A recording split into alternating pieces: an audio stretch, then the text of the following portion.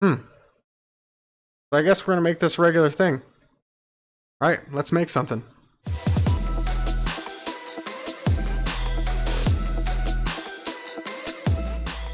What is going on, YouTube? In today's episode of Let's Make, I guess we're gonna go ahead and make this a regular thing. So we're gonna go ahead and design a keychain in Fusion 360, just something real simple, similar to this guy right here. Just has a flat base with a logo on it. So let's go ahead and jump right into Fusion 360, and I'll show you guys what we're gonna make. All right, so here we are in Fusion 360, and what we've got here is a Nintendo Switch logo. Something very simple that we can work with. You can see I've already designed a very large one. This one's actually a 60mm cube. The edges here have a fillet on them. And we're going to try and recreate this over here a little bit smaller, just so I can show you some of these concepts right here. We're using a midpoint, a three-way arc up top. So let's go ahead and just try and make a 40mm one. So we're going to start with a 40mm square. I'll type 40mm and then tab over to the other one and hit enter. And then to add the fillet to each of these corners, all we're going to do is go to sketch, hit fillet.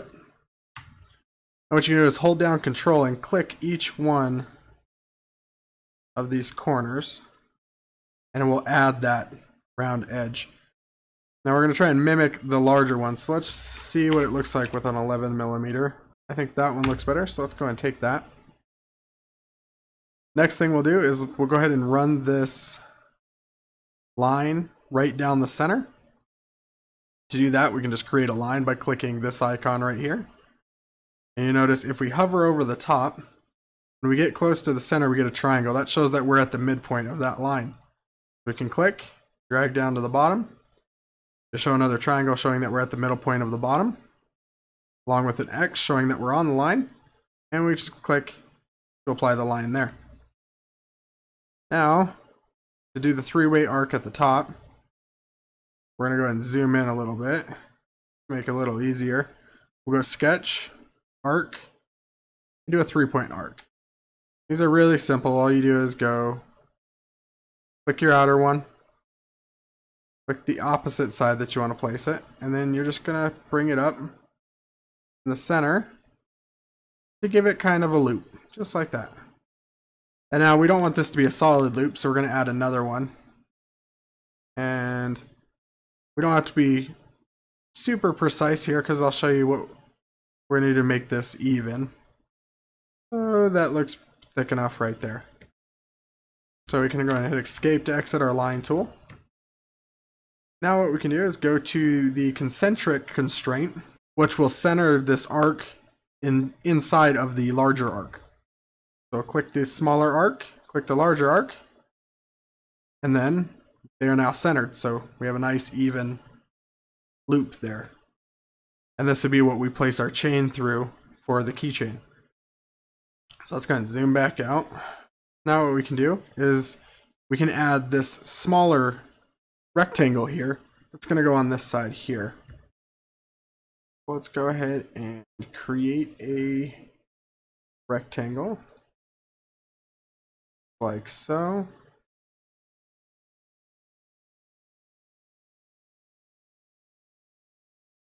And we can always edit the dimensions after we place it, so let's go ahead and place it like that. And what we're going to do is we're going to add a fillet to these corners as well. Go ahead and try 9. Go ahead and add it to one down here as well. Try 9.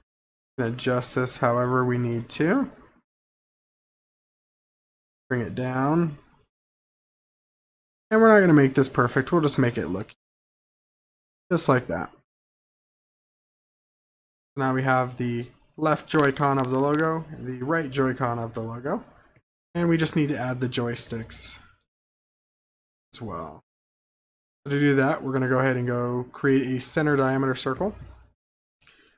Now in the actual logo, this right circle is a bit it's not quite as low as this one is high, so they're not exactly mirrored. This one is a bit higher. Now let's go 7.5.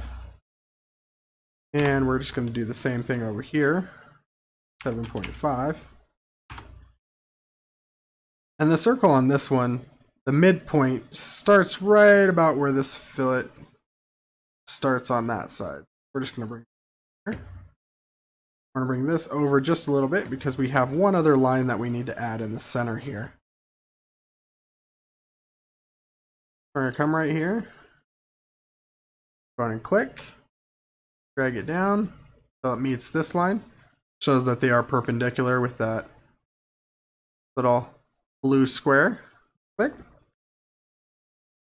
Hit escape. Now we can actually modify it a little bit, just like that. Move this to the center. Keeping it a little higher. Like I said, these aren't exactly mirrored. So, just like that. We've got both of our sketches. Now let's go ahead and end the sketch from here by showing the body. So you can see there, we're extruding at different heights. Give us a little bit of dimension to the keychain. So I think what I'm going to do, I'm going to take this right here, and we're going to extrude by pressing E, typing how far we want to extrude. So we're just going to say 2 millimeters. Hit enter. Show our sketch again. Now we know this spot right here and this circle here are also going to be 2 millimeters. So we're going to click those, and we can control click to select them both at the same time. So select them both, hit E to extrude and type 2. And now we've got our three lower areas. We're going to add one more to that, and that's going to be this arc. We'll add the arc and we'll extrude that by 2 millimeters as well. And then the last thing we're going to do is extrude these 3 sections a little bit higher. So we're going to go 3 millimeters. We'll select that part of the sketch, that one there, and lastly that one there. So select those 3.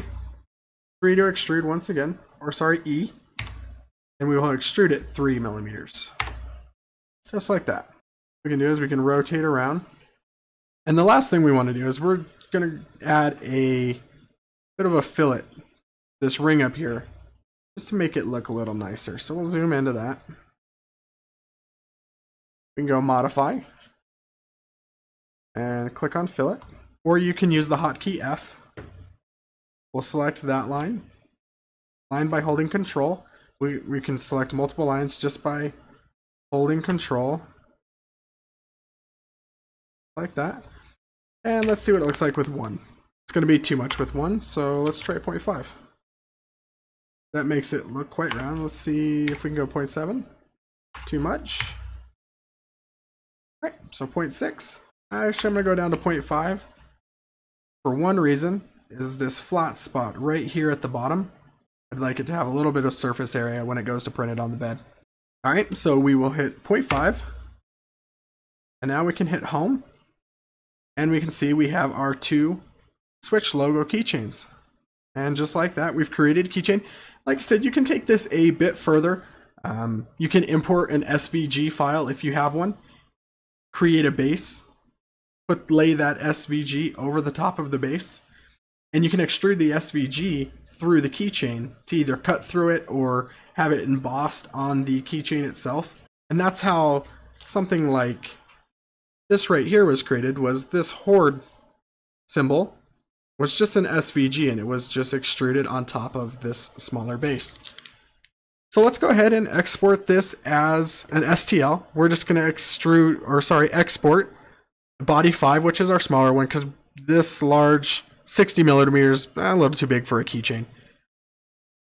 So we're going to go ahead and right click on body 5 and save it as an STL. We'll leave that on binary, leave that on high. Normally this is checked. You can uncheck it because we're gonna put it into our slicer. Go hit OK. We'll go to created. Create a new folder. We like to keep everything nice and organized. We'll just create a folder called Keychains.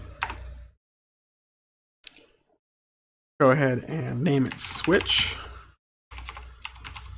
And hit save.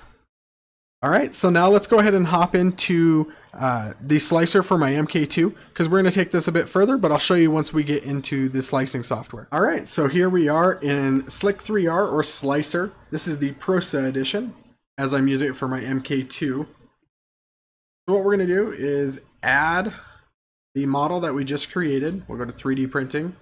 I believe it's in the created folder, keychains and switch. We'll double click that file and wait for it to place it on the bed. Okay, now that we have it on the bed, we just need to rotate it. It looks like we modeled it standing up. Now to rotate, we can just right click on it. We're going to rotate it around the x-axis, and we're going to rotate it a -90 degrees, and that should lay it flat just like that. See, we've got our keychain there. Looks good. Now what we can do is preview those layers. Like I said, we're going to take this just a bit further. We'll go ahead and hit slice now. And after we hit slice now, we can see our different layers that we're going to print. Like I said, we're going to take this a bit further than just printing it with one color. So what I can do is come up here, and right here where these yellow lines start in the middle, this is the height where we're going to want to add the second color. So we need to take note of that. That is at 2.2 is where we want to initiate the color change. So we'll just keep that in mind as we export the file. We're exporting this using the 0.2 normal settings in Prusa's slicer, along with their color print. The reason we want to choose color print when we do this is if we choose their Z-hop option, the nozzle moves up and down and it will actually mess up when we want to change the filament out. So we'll choose the color print option, and then we'll just go ahead and export the G-code. We're going to export it to the same spot where we have the STL saved, and we'll just save it as switch. We'll save the other one as colored, so we'll just do switch. Hit save. Alright, and now we'll open up the color print software from Prusa, and I'll show you how we add those commands in there as well. Alright, so here we are at Prusa's color print webpage. And we can just use this to, it basically inserts a command into the G-code once the Z height reaches a certain point, and it initiates a filament swap on the MK2. I believe it works on their MK1 as well. But as you can see here, if you're using an MK2, you want to make sure that you have the Z-hop or Z-lift turned off. What we'll do is we'll choose file, and we'll just choose the G-code, which I'm assuming, since I named these the same, it's going to be the one with the later modified date. So we'll choose that and hit open. And we can see switch.gcode loaded, recognized as slicer 3 code. Click add color change. And if you remember, we want to add this at 2.2 millimeters. So we'll move the slider up to 2.2 millimeters. Click download G-code. And after we click download G-code, we can go ahead and throw this on the printer. So I'll go and add this to the printer. You guys see a time lapse here in a few minutes. And when we come back, I'll show you the finished model.